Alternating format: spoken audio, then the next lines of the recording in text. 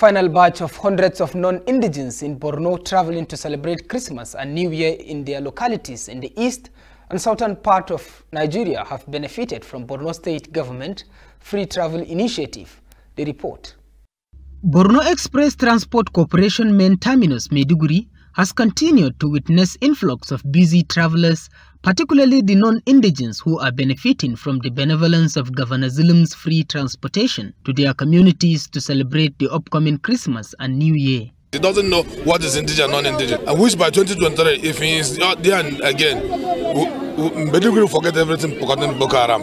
He will restore his former glory, which is home of peace, and that shape will come, inshallah. The free travel program, which has been sustained for years, travelers see it as an opportunity to further entrench peaceful coexistence amongst them with the people of Borno in the spirit of one Nigeria.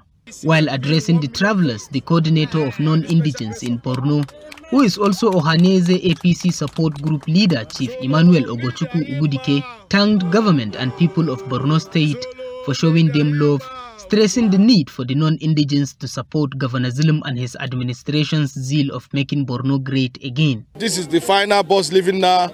These 645 passengers that left from Maiduguri to their destinations. While distributing pocket money to some of the beneficiaries of the free travels, zonal coordinator of the non-indigens in Borno, Chief Emmanuel Ogochukwu Ugudike, revealed that widows and orphans that did not travel will also be given financial support to celebrate their Christmas and New Year in Borno State. In Maiduguri, Kirawa, NTA News.